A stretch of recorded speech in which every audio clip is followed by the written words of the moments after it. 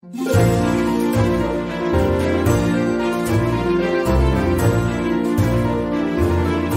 long time ago, in a country far away called the Ottoman Empire, there was a little tulip bulb. Little Bulb spent his days alone in the rugged mountains, facing the wind and cold. While Little Bulb didn't mind the harsh weather, he was lonely.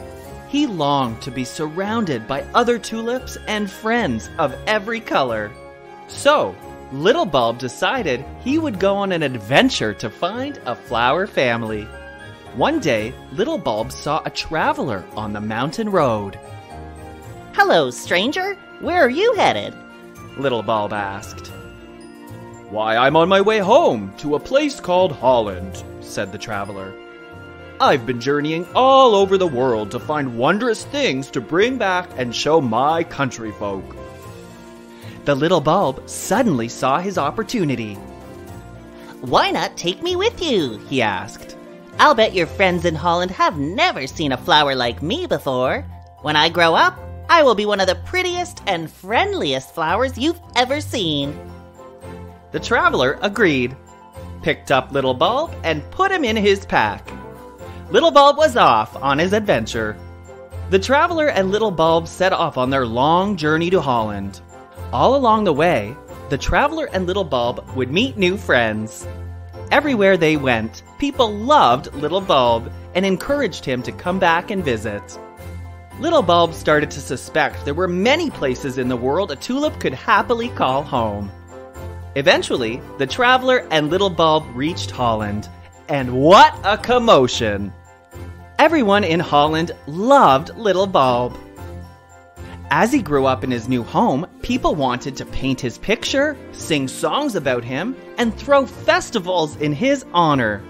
Little Bulb became so famous and so adored that he sparked a tulip mania throughout Holland.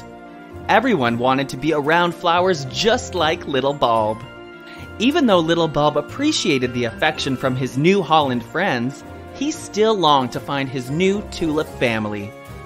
Then, the day came. The people of Holland had a surprise for Little Bulb.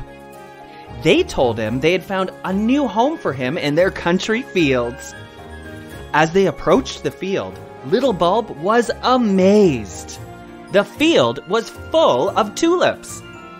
Yellow tulips, red tulips, pink tulips, tall tulips, short tulips, more than he could ever imagine. His Holland hosts carefully took Little Bulb to the middle of the field.